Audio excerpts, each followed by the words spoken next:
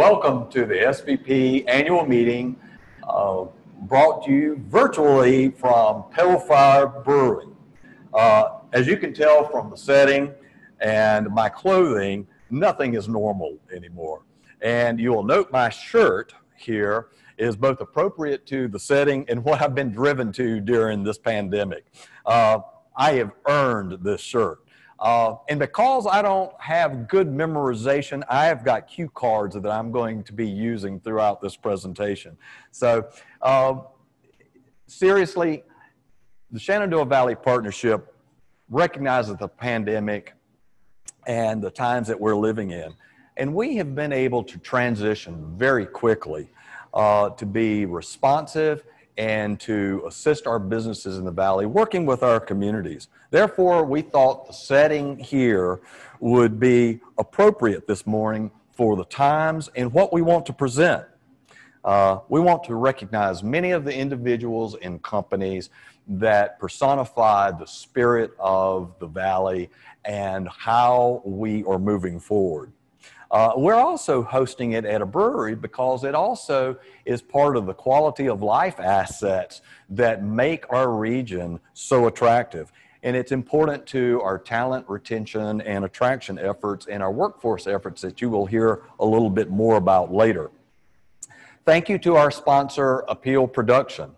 Andy Van Hook and his team have been phenomenal in helping us transition to a virtual environment and providing us templates to be very creative with our marketing. Appeal is running the production of the show this morning and trying their best to make me look good. If this comes off good, then you will know how good of a job they've done. And finally, if you have questions, we will try to get to all of them within the hour, but use the question and answer feature, not the chat feature for all of you Zoom addicts out there. It is the question and answer button, and we will get to those. So first, I'd like to introduce our host and our guest, which is Tim Brady. He is the founder and the general manager of Pale Fire Brewing, and during the pandemic, also of Pale Fire Helps. So Tim, welcome. We appreciate it. Thanks for hosting us. Yeah, absolutely. We're very excited to have SVP here. We're excited to be here. Tell me, how did you get started? How did Pale Fire get started, and what was the process? All right. So the very long no. I came down to the Shenandoah Valley to go to James Madison in 1998, and moved down from Northern Virginia thinking I was going to spend 4 years here, and I got a job brewing professionally in 2001. Which was, I was 21 years old, so that was fantastic. And I stuck with it. And around 2013, 2014, caught wind that the Ice House, which we're sitting in right now, at the time was just a dilapidated building, was going to get refurnished. And I thought to myself, wow, that's an incredible location, perfect place for a brewery. You must have had a lot of foresight to look at a dilapidated structure. Well, you know what I had was a lack of understanding of how much work it would take. But no, I mean, the Ice House is right downtown. Downtown Harrisonburg is kind of grown around it.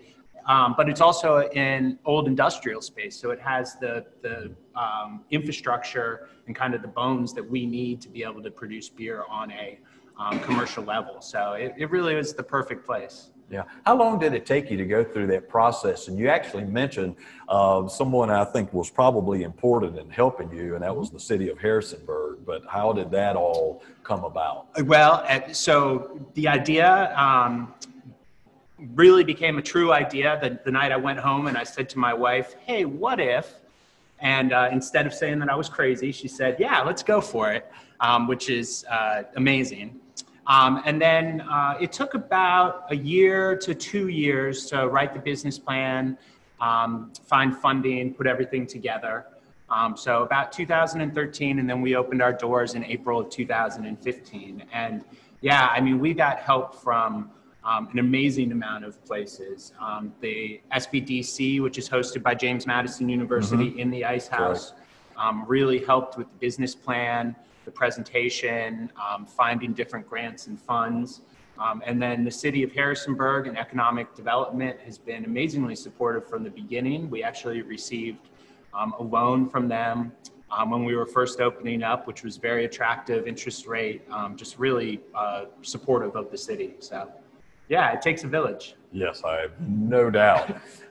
And in talking about the community, you're engaged in the community as well. Yeah. And I'd love to hear your thoughts about the place of the brewery sort of in the community. You talked about that community development side of things. I think that this has done a lot for this particular area. And if no one knows, you know, JMU is also a major tenant in the Ice House as well. And so they have put a number of resources in here. Why don't you talk about some of the community aspects? And the reason that I'm asking this is because this quality of life aspect, which I believe is so abundantly apparent in the brewery culture, is a significant part of, you know, what brings people in town. So with all of that, can you remember what I originally asked you? I'm working on it. No, I mean, as far as community goes, I mean, this is my community. This is my family's community. I live about 3 blocks away from here. My kids go to school at Waterman Elementary, which is about 4 or 5 blocks away from here. And it's one of the things I really love about downtown Harrisonburg is that if you go around and you talk to the different business owners, 95% of us live, you know, right downtown. You know, I mean, we are actively members of Harrisonburg and truly love it. And that's why we're willing to put the work into it. As far as Pale Fire goes, you know, the tap room, the beer is really important to us. But one of the things that I've always believed about craft beer is that, you know, it facilitates relationships. You know, a great beer is always great, but it's 10 times better with a friend, or it's 10 times better over a good conversation, or something like that. So with our tap room, we've gone out of our way to do live book readings. We've partnered with NPR for events. We do a lot of live music. We do fundraisers, you know, really anything that gets people in the space and interacting face to face. Because, I mean, I guess at this point, Facebook is a necessity, but it's so much better to see somebody smile when you're talking to them. Yeah. I am one of these days. I'm going to make it to one of your sessions. I think they're on Tuesdays most of the time. Books and Brews, yeah. Books and Brews, WMRA, yes. Absolutely. Yes. No, it's great. I'd like to finish this with something. You have been committed to the community. Tell us about what you did with the pandemic with Pale Fire Helps. Sure. Which I think is a phenomenal story and a great story for how you've given back to the community as well. Yeah, absolutely. Pale Fire Helps was a pop-up food bank for restaurant workers. So in early March, when the pandemic really started to take hold, you know, basically every single restaurant, including Pale Fire, had to close their doors. And all of the bartenders, the serving staff, the dishwashers, the line cooks, the chefs, basically all went out of work at once. You know, eventually there was things like unemployment benefits and stuff like that, but that took a while to kind of come around and to fall into place. So we had an idea and we reached out to Cisco Foods of Virginia, which is based out of Harrisonburg. And we basically just said, hey, we have an abundance of supply due to the pandemic. And, you know, do you guys also have an excess of supply and an excess of food? And if so, would you want to partner and use Pale Fire space as a location where we can get this food to the service industry workers, which have recently lost their means of income, and, you know, do something that just helps a little bit, saves some cash, and keeps people fed. The result like far exceeded our expectations.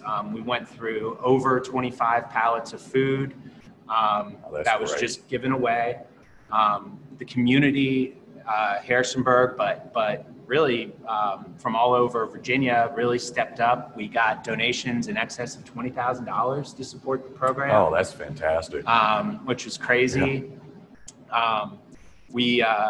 A local web service company called Digital Minerva donated their time and efforts and did all of the web presence. And then amazingly, the concept actually spread to 7 other locations, including one in Raleigh, North Carolina, and one right outside of Oakland in California. So we did Pale Fire Helps, and we got all that food out in the Harrisonburg community, but there was also very similar programs in Richmond, Raleigh, Oakland, Charlottesville. So it really was just kind of astounding how much of a success it was. That is a remarkable story, and it's great. We also want to thank Cisco. Cisco is an investor in SVP and also approached us with, potentially hosting and getting that out. You did a phenomenal job with helping a lot of people and just spreading the news, and again, I think it goes back to that culture.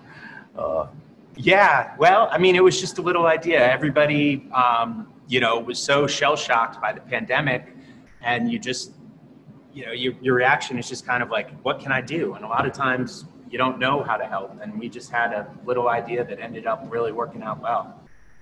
Well, thank you so much. Really appreciate it. Really appreciate you allowing us to be here this morning and hosting us for this. Oh, excited to host anytime. Big fan of Pale Fire, I have to say. All right. Thank you, Tim. Excellent. Really well, thank you so much, Jay. Thank y'all. Yeah. I want to spend a little bit of time talking about co-working space and what is going on during the pandemic. And there is a lot of people that are working from home, but there are also people that need structure, and that is so important and an opportunity for us here in the Valley.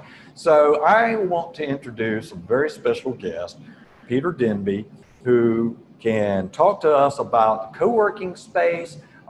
He is a serial entrepreneur. I've known Peter long before I came to the Valley. Hi, Peter. Hey, Jay.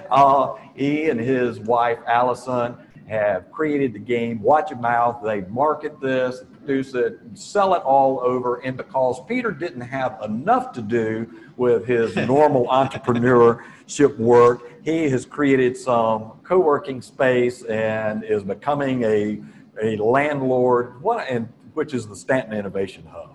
Welcome, Peter. Thanks, Jay. I'm really glad to be here and just love everything that the SVP does. I mean, you guys have been a great supporter of all of our efforts. We appreciate it. Now, our last in-person Connect event was at the Stanton Innovation Hub in October. Yeah. Who knew that we would be doing this sort of thing now? But in the meantime, everybody had a tour of the facilities there that wanted it.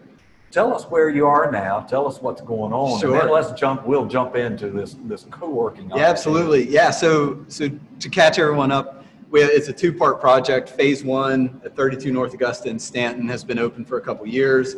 Kind of a traditional co-working space with co-working and private offices and shared conference rooms and phone booths and good snacks and good coffee and everything that's needed to keep innovators innovating. And then so that's 4,500 square feet total.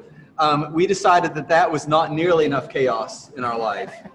And so let's That's kick what that, Allison said. Yeah. Let's kick that up by about 6 times. And so right next door was the former Newsleader building, which was a 25,000 square foot facility.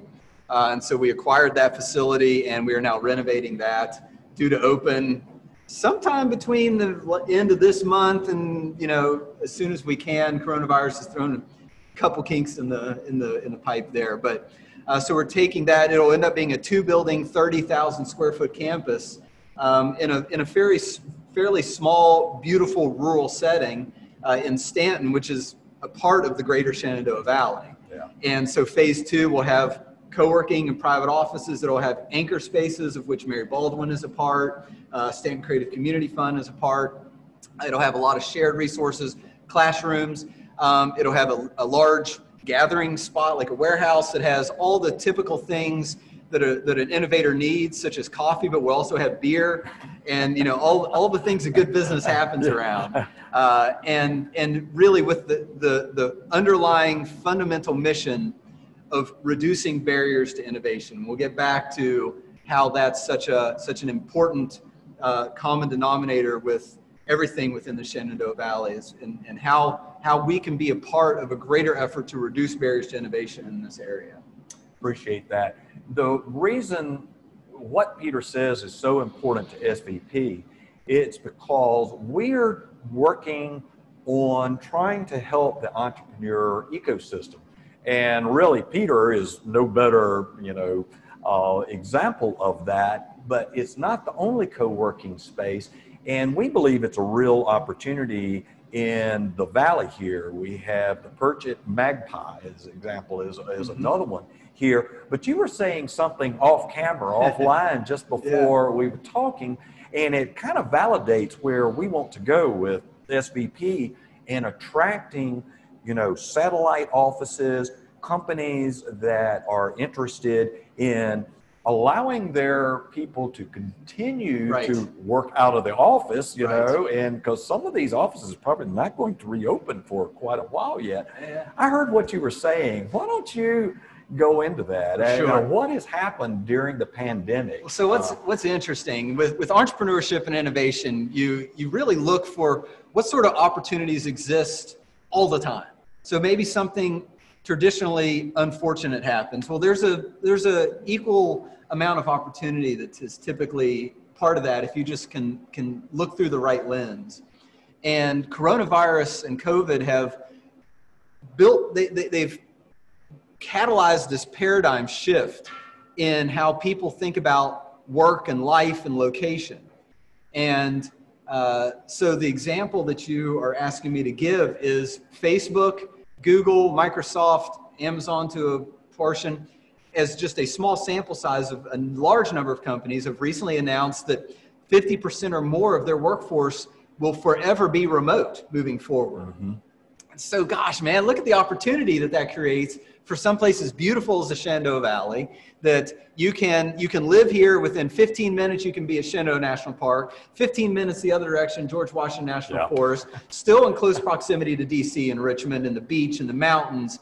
And so you have these families and these individuals that are in a densely populated urban environment, which is great for some folks. For other folks that like to have a little bit more room to stretch, you can get what I told Keith earlier, a real house with a real backyard for a fraction of what you pay for an apartment.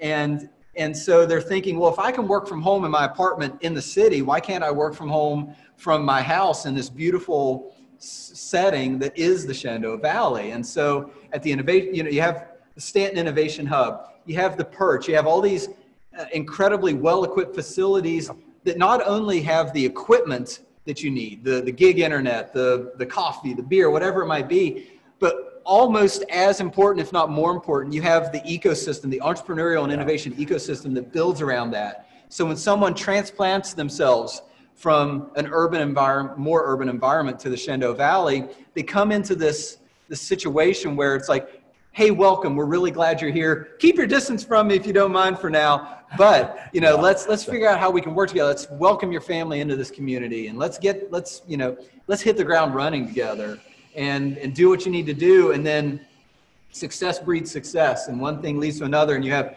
this person who moved in talking to this person who moved in, like, oh, I didn't know we shared that in common. I've had this idea percolating for a while. Well, why don't we get together and do this as a side hustle? And then that side hustle turns into the next big thing. You know, we're recording this, right? And I'm going to use this as a testimonial for us. You have my permission. I mentioned that. You just mentioned something, part of that ecosystem too, though. That was one of the things that struck me, Peter, when I first saw the Innovation Hub. After knowing what you were doing, but had never seen it. But it's that ecosystem that allows people to get together and sort of leverage one another's idea. I'd love for you to describe that, because that's so much of what you already have there. And then you've talked about the quality of life aspect and also what you're doing with sort of the outdoor space and the collaborative space in your new building there. You don't have to spend long, but that's very appealing, I think, for people to understand that you've sort of built it from soup to nuts all in one location, but it's more than just a building. It's more than just a place. Yeah, and I'll accept your challenge to try to keep this short. It's hard to do on this project. But yes, it's so part of the impetus for wanting to do this project is my own entrepreneurial journey and the crazy ups and the crazy downs that I've experienced. I mean, there were times in my life where the electricity got shut off in my apartment because I couldn't pay the bill. There were times in our life when we have a product that is literally distributed around the world and in mass quantities, and all, I will mention it's all distributed from Waynesboro, Virginia, in the Shenandoah Valley, is one of our distribution centers. Good plug. Go Vector Industries, doing a great job for us. And so, but it's the entrepreneurial and innovative roller coaster. It's an emotional roller coaster. And so that's part one of why we wanted to do this. And to your question, which I'm not doing a good job of answering quickly, it's all interrelated, is you need support through that journey. So our mission of reducing barriers to innovation, those can be, hey, I have an idea and I don't want to sign on to a 2-year lease. I need a month-to-month lease. Okay, we got you. I've had a really bad day and I just need someone to commiserate with. Okay, I've had plenty of bad days. Let's go sit down in the warehouse and have a beer. Let's come to Pale Fire and have a beer. Let's talk through it. I've had an incredible day. I'm scared to death because I've got this incredible opportunity ahead of me. How do I do this? Well, let's sit down and let's talk about how to do this. Did you know this person's been through a similar journey? How about this person? This person's a good programmer. This person's a copywriter. Let's all get together and see how we can support one another. And earlier, Tim was saying it takes a village. And it does. It absolutely does. And it takes this community to come together and support one another, because it's the team that makes it happen. It might be 1 or 2 people that have that initial breakthrough idea, but it's impossible to execute without a quality team. And Stanton has been supportive of your efforts. The city too. They have, yeah. They're pretty thrilled to have us there, and we love being in Stanton. Yeah. And it's building that team around, building an environment that's under one roof where you get intelligent, motivated people, and put them in a really cool space together, and you just kind of stand back and let the magic happen. Yeah. Exactly. The last thing I want to touch on is you represent, but it's also our interest in retaining our young talent here. And you mentioned the aspects of the quality of life too, that Tim also talked about. That, and I know that people make fun sometimes of, oh yes, another brewery, but breweries actually represent the entrepreneurial spirit in a community and really convey a great message. I'd love to hear your thoughts about what you're focusing on sort of as a marketing, I don't want to say mission, but, how do we retain the talent? How are you looking at attracting that talent and weaving that in with the quality of life aspect? And I don't know if that's a fair question. You can say it's an unfair question. You prepare me for that question, Jay. But it's important. You represent part of that, and I have the sense that this is what is very attractive to young people. You bet. So for me, the Shenandoah Valley is not the place for everyone, and I'm okay with that. But it is the place for a lot of people, and those that are looking for a lifestyle more than just cranking away in front of a screen for the rest of their life. And they're looking for a place where they can raise a active, healthy, well-adjusted family. They can come they can come home and go outside. Yeah. But what's amazing about today is that you don't have to be in New York City or Silicon Valley to change the world, to innovate. I mean, our product, Watch Your Mouth, it was invented in Stanton. We launched on Kickstarter in 2016. It went viral, and it is now distributed around the world but it was started in Stanton. It's distributed from Waynesboro. I'm a 2-time grad of JMU in Harrisonburg and lived here for a long time and just love the Shenandoah Valley. And so that's a physical product. And there's millions of those have been sold from right here in the Shenandoah Valley, but that doesn't mean, we did it with a physical product. We can do it with a service industry. We can do it with a nonprofit. It's the scalability is here. We have the connectivity. We have so much of what the urban environments offer and so much more that provide the energy and the rejuvenation and the networking. And, you know, you look at the Shenandoah Valley as one valley instead of like a bunch of little pods. And if we can step out of that and say, Harrisonburg has some great things to offer, and Stanton and Waynesboro and Lexington, and like, how do we all collaborate? How do we come together? Because you get all the magic of all these little areas working together. And I mean, there is no limit to what is possible here without sacrificing that quality of life that is necessary to live. I mean, we're here on this earth once to live and live our best life. And I think Shenandoah Valley is the place where we can live our best life. Thank you. I cannot summarize that any better than that you just did there. And you can see why it is always such a pleasure when we have a prospect that is looking at this type of space. I love getting them in front of Peter.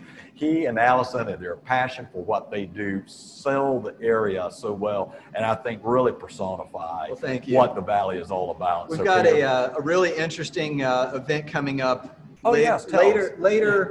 later next week that we can't quite announce yet, but I would encourage folks to keep their eyes peeled. I think it's going to be a very nice, very high exposure event for the Shenandoah Valley. Something I hope that, you know, we'll see how many face masks we have so we can have people around. But it's going to be a real data point for how the Shenandoah Valley is being elevated in terms of status, in terms of what's possible with innovation in a more rural setting. And I think it's going to be a great launching point for moving forward on how the rest of the state and the rest of the country kind of views what we're doing here in the Shenandoah Valley. So keep your eyes peeled for that, and we look forward to that event kicking off as well later next week. Great. We look forward to hearing more about that. Yeah. I know it'll be something. Thanks for everything you guys are doing. This is awesome. What a great, fun idea to, you know, everything is different now. So why don't we do everything differently? And so props to you guys for thinking outside the box here. Thank you, Peter. Yeah, really appreciate it. Cool. Keep up the good work. You too. Take care. And take your chair. I'm taking my chair and I'm going home. Now comes a time in the part of the meeting. I want to give an update on SVP, what we have done this last year, on what we're planning on doing, part of which you've heard just about, and I am equally as passionate about what we're doing in terms of the workforce talent and in workforce issues and so forth. You know, we transformed very quickly in the pandemic. I was at a conference when Governor Northam, you know, gave the shutdown orders for Virginia. And I'm sure, like many of you, I had a calendar that was booked for several months out, and within 48 hours, I had a clear calendar. Had no idea what was going to be going on. I know this was a very, very common theme. I will tell you that I think because of the SVP team, I have to give great credit to our staff, Carrie Orbaugh, who is standing behind the camera right now, making sure I do the right things. Jen Weaver in our office, our administrative officer, and also the administrative officer for Go Virginia, and Travis Carter, our business development manager, did not miss a beat. We immediately launched into virtual meetings, virtual outreach. We have been a part of numerous working groups. We have been working projects is the good news. We have been scheming, as I like to say in many ways, on how can we leverage the assets in the Valley? How do we get our news out? How do we share that we're not completely shut down like other parts of Virginia or the U.S. And so we went from a time when we hit the ground running for outreach last year. We had been in Texas for an IT show, had been in Pennsylvania for an outdoor recreation products show. We had consultant event where we brought consultants in November, had a spectacular day there thanks to some of our investors. I have to mention Neil Hoff with his operations and JMU allowing us to use the Bridgeforth Stadium and Dynamic Aviation, which really helped us through that day. Consultant Connect event in Chicago, Consultant Connect event in Atlanta, and a marketing mission. And those were in February, and then we all know what happened after that. We had a cancellation of our media tour. We had a cancellation of another consultant event in May. Both of those are now indefinitely done. What we have done instead, though, is that we have hosted a virtual FAM tour, which we learned, we had fun, we had good participation for site location consultants. We had a logistics virtual tour where we had two of our great companies in the Valley, Mercury Paper, who produces toilet paper, and we sent out care packages to all of our consultants, which they loved, with a couple of rolls of toilet paper for them while the rest of the world was going crazy over toilet paper. Interchange also did a phenomenal job in talking about the logistics of the food and beverage in the area. We had a workforce meeting where we presented the Merck model, which is unique for Virginia. May not be unique for the U.S., but it certainly got the attention of some of our consultants. And then finally, our annual meeting. We had hoped that we would be able to do this in person, but it is what it is. We're not going to let this stop us. We're going to be moving forward. In the same vein, we are doing things for outreach. We have been very active electronically, digitally, social media, many forms of getting our message out of the opportunities and the quality of life. We are going to continue on that. We continue to work with a number of groups throughout the Valley, assisting businesses, being there available for the resources that they might need, linking people together. We've even been on workforce groups where we were able to raise money from the private sector, much of it like Tim was saying that he had done. So tremendous spirit in the Valley to move ahead and to do things. And we're going to continue to do that. We are going to continue with a calendar that is going to be virtual for the near term. We're going to take a little bit of a breather after this meeting. Carrie deserves a little respite from this, at least for a month or so, I will say. But we're going to be engaged with the same consultants and other groups. We're going to be working with Peter and company on how do we market co-working space throughout the Valley, you know, and thinking about the demographics of who we want to reach. And so we're excited about that. We're also rolling out what I'm very proud of is the Business Scale-Up Project, which was a Go Virginia grant, and it is basically a program in that entrepreneurial ecosystem for second stage growth companies.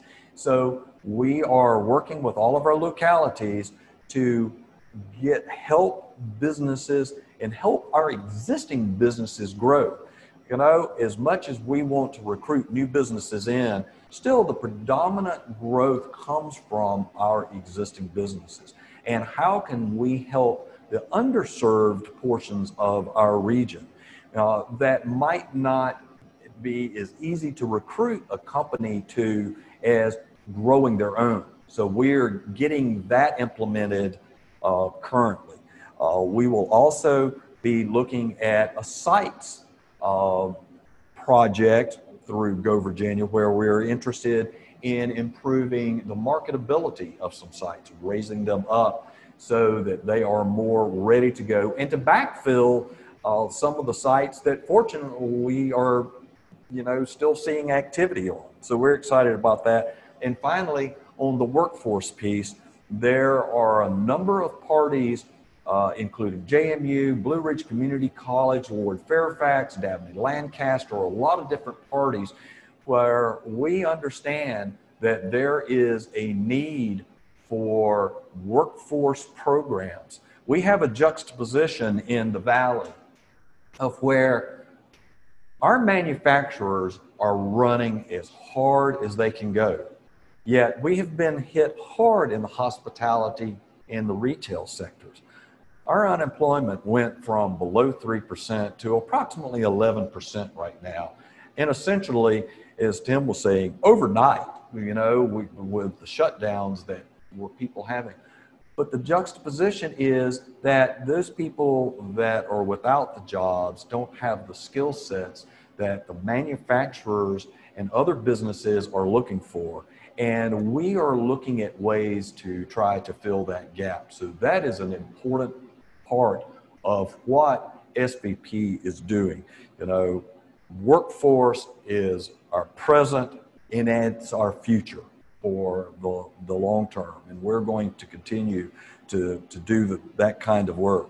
So I will wrap this up by saying that, you're going to hear more from us about our outreach, recruiting, getting the news out about the Shenandoah Valley to companies as a place to set up satellite offices, from co-working space to new plants, which we are actively working on. We're going to be engaged in workforce initiative. Workforce is economic development now, whether we like it or not. It's going to be here long past when I am doing economic development. Demographics are not working in our favor, and the region that has successful workforce programs is going to be successful.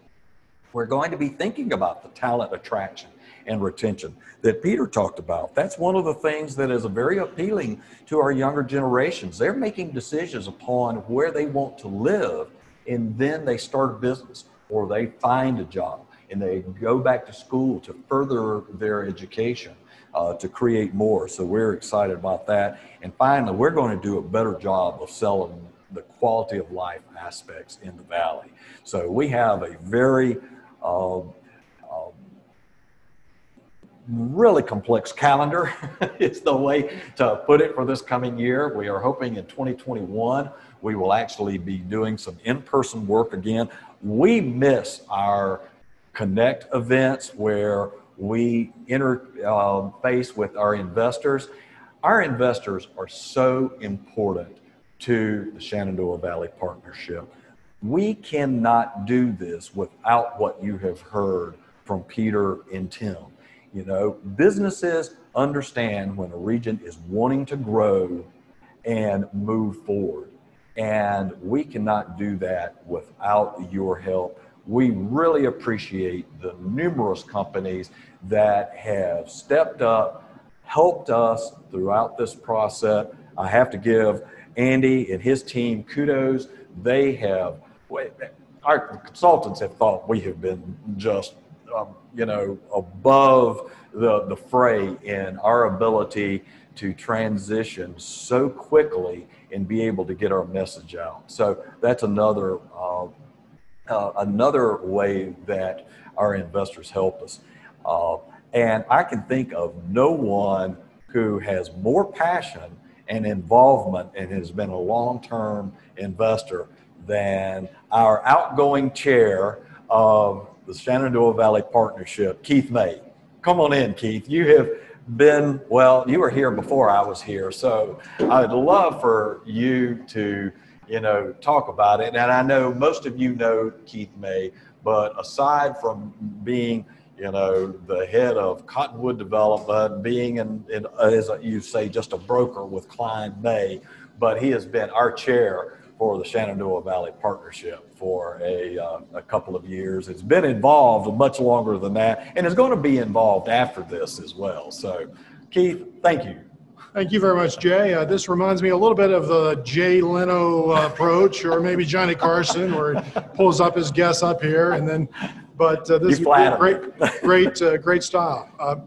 I'll say my very first role as chairman of SVP is Carrie Cheenery called me into her office 15 minutes before our very first executive committee meeting, and she said, Keith, I want to be a mom, and I'm going to resign from SVP. Now, that's not the first thing a chair wants to hear as their very first thing, but fortunately, we made lemons into lemonade. We're able to find a fantastic executive in Dr. Jay Langston, and he's just been such a great fit. He has such an amazing background in economic development. He led a region in the past. He worked at the state for many years, led various projects at the state, and we were lucky enough that the Valley had a good enough of a reputation that would attract someone in management from the state level. I think it's because he sort of has some Georgia hillbilly roots too. It sort of matches to some of our SVP footprint. But anyway, he's been a true blessing to have as our CEO of SVP. So thank you so much for joining us, Jay, and for leading this group. And that's not to say that Jay's doing all the work, because certainly his staff is well qualified. Travis and Carrie and Jen are just fantastic people. We have a great team, and that's a great team that's not only good for now, but it's going to propel us into the future. I always say that SVP, if it is going to require SVP to be successful in order for the region to be successful. And I look at SVP as the most valuable entity in the entire region, because it's the only entity that looks at the region as a whole and tries to propel us into the future.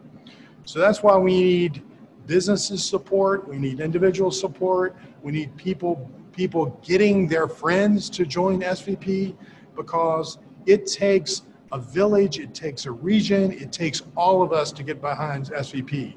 They're doing a lot of work with a staff of 3, and can you imagine, promoting the entire area with a limited budget, with 3 people in order to promote the region? I think they're doing a fantastic job, and it also shows how flexible they are with during our COVID times.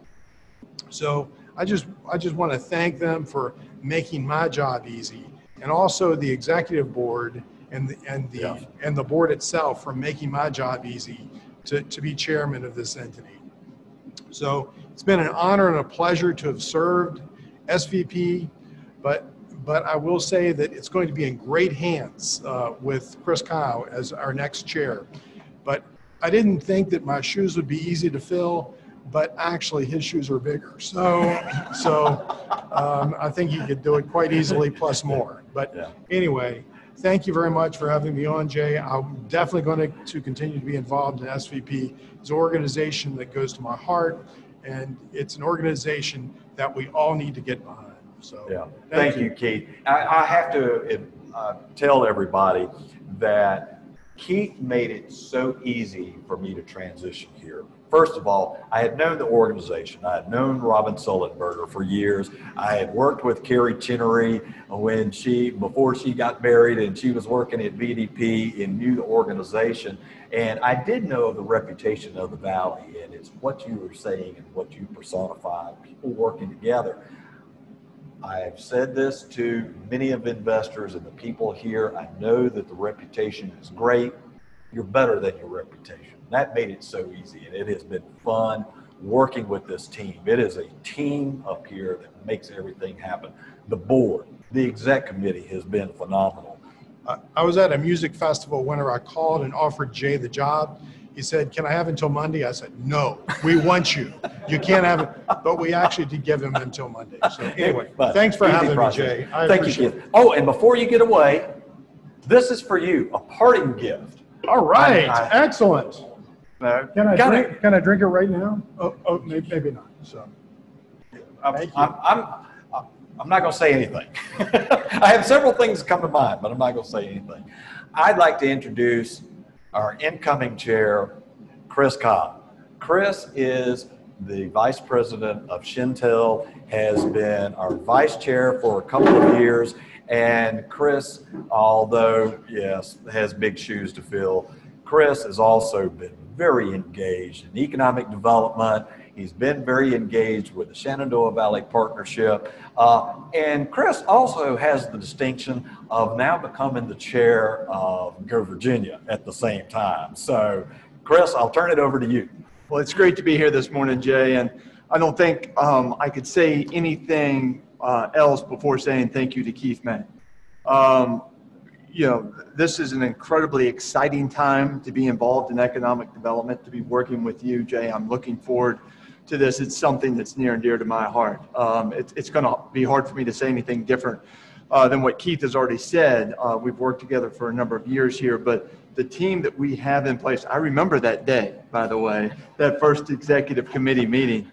And the fact that you're here and we have the foundation and the momentum that we've talked about today, I think it goes to Keith's leadership. And it's just, while economic development is near and dear to my heart, one of the added benefits is this community that's been talked about, where, you know, if you love business, to be able to share business ideas, to work through complex business ideas with leaders like Keith May and others, but specifically Keith May. So thank you, Keith, for your work.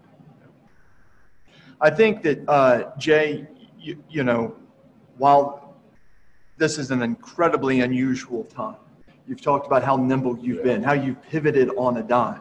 That goes to the team that you've got in place here.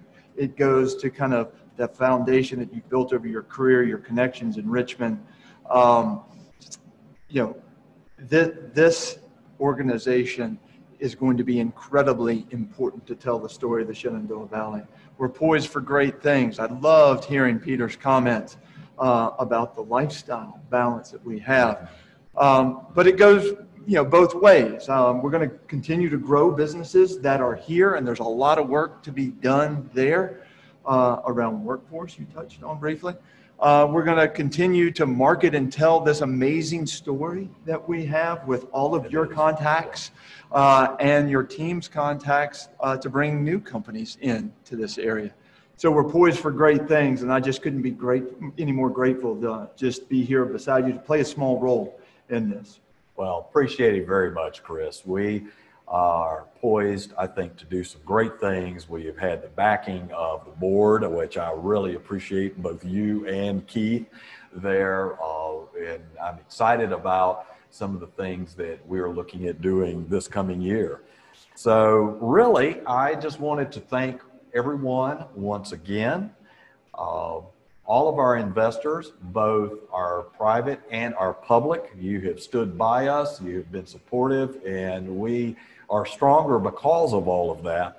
I want to thank once again Appeal Production for sponsoring and hosting this virtual meeting for us. I'm assuming that it has gone well, and I'm sure that you will let us know otherwise. I also want to thank Tim Brady for hosting us in Pale Fire. It's a great setting, and I think personifies in many ways what we want to do.